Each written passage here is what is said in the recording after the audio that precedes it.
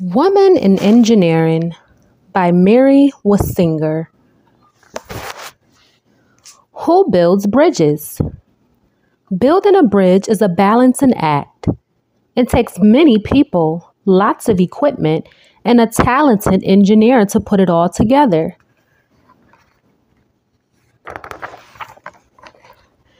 This is the Brooklyn Bridge, completed in 1883. Emily Warren Roebling didn't set out to be an engineer. She lived in a time when women were discouraged from doing things like expressing opinions and having careers. Emily did both when she helped build the Brooklyn Bridge. It wasn't easy. The suspension bridge was over a mile long, making it the longest suspension bridge in the world at the time.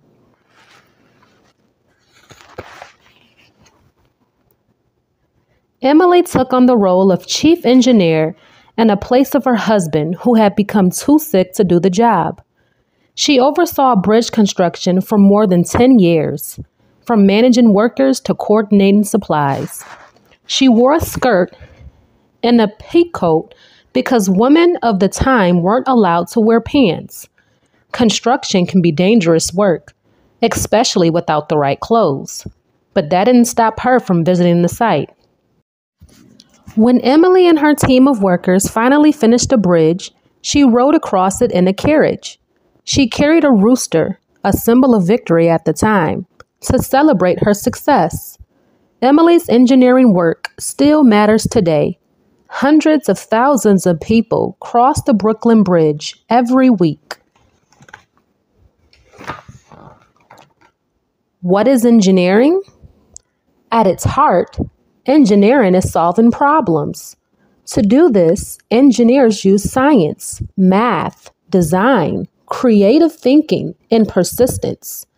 Engineers do many different types of work, from building bridges to solving health problems. They also create and improve things that we use every single day. Things we use every day? Like what? Like the clothes you're in right now. When Hong Po was born in the 13th century, making cotton cloth was very difficult. Life was also hard in Hong Po's town Songjin. The soil couldn't grow crops, and many township people struggled to get enough food. In her teens, Hong Po ran away and hid on a boat. She journeyed to an island off the coast of China. There, she learned about cotton and sewing.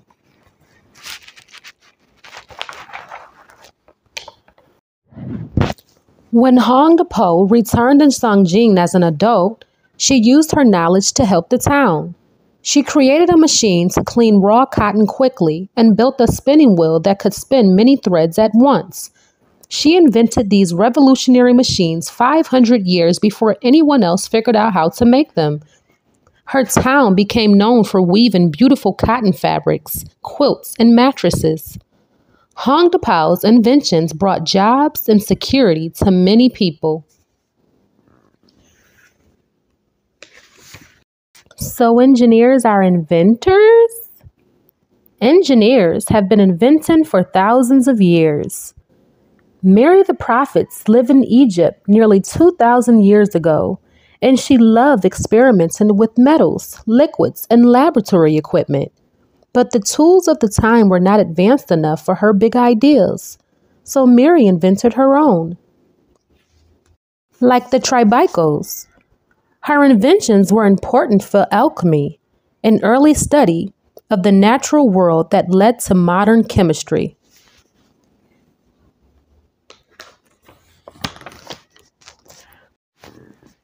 Mary's most famous invention is still used today, the heated water bath. This technology allows scientists to run experiments, help factories produce food, and it also used in wastewater plants. People even use heated water baths at home to soften wax for candles, melt chocolates for desserts, and slowly cook things like tasty cheesecakes. This invention is still called the Bain Marie, meaning Mary's bath.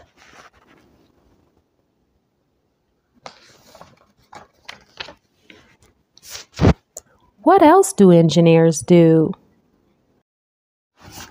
What else do engineers do?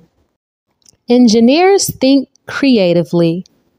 When movie star Hedy Lamarr wasn't making films, she worked on projects in her laboratory. She had lots of ideas for inventions and experiments, such as making tablets that turned water into soda. Hedy also created designs for more aerodynamic airplane, based on the smooth shape of fast birds and fish. She even kept a small laboratory in her on-set trailer so she could work between scenes.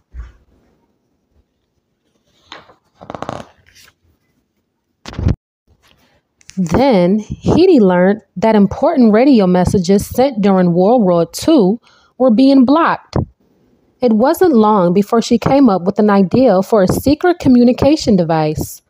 Her device could send the radio messages hopping around to different frequencies, making them impossible to find and jam. She and a friend developed and patented the device, but most people laughed it off. Still determined to help, Hedy used her fame to raise millions of dollars for the war effort. Later, her idea for frequency hopping was used when creating technologies like cell phones, Wi-Fi, Bluetooth, GPS, and even military communications.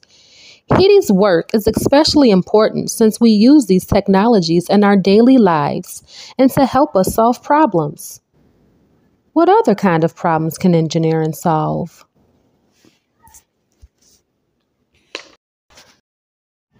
Problems like climate change. Sandra Kaufman has worked in NASA for many years, helping to design, build, and launch equipment to study Earth, our sun, the solar system, and the universe. The information she gathers help us discover how the universe works and even find other planets similar to Earth. Many of her projects also help us understand our planet and its changing climates, so we can develop technology to solve problems facing our future. If you checked the weather lately, the forecast probably came from a satellite that Sandra helped develop. Satellites monitor Earth and send back information about the temperatures, ice caps, coral reefs, and even mosquitoes. That data can be used for forecasts and emergency alerts, saving many lives.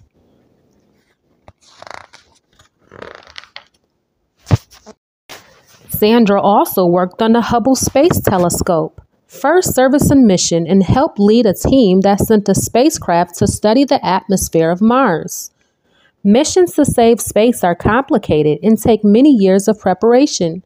Sandra coordinates their many engineers, scientists, and specialists who work together to give us a glimpse into outer space.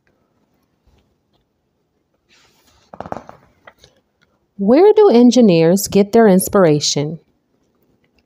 Engineers get inspiration from just about anywhere.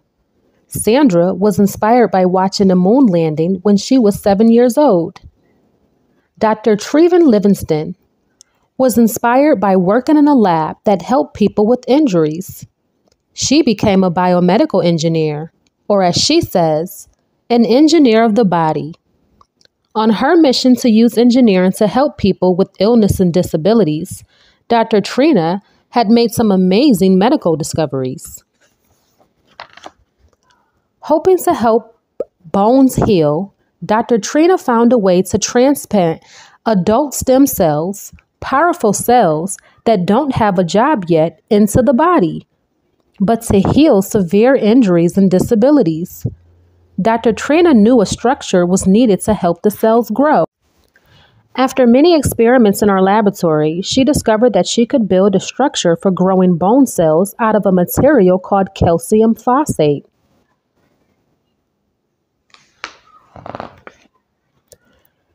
These kinds of structures are known as biomaterials, and they're placed in the body to help with healing. Dr. Trina Biomaterials also encourages new cells to grow, improving the way the body heals itself. Dr. Trina has received many awards for her discoveries. Her work with biomaterials could one day help people paralyzed by spinal cord injuries be able to walk again. Engineers can do so many different things. Is there one thing they all do? All engineers use the most powerful tool, imagination. They have an idea and strive to make it happen. When faced with challenges, they problem solve them again and again until they achieve their goals. It's not so different from when you use your imagination to tell a story, draw a picture, or do an experiment. When you think creatively, you solve a problem when you are using the skills of an engineer. Engineers bring dreams into the world. They build bridges from imagination to reality. The end.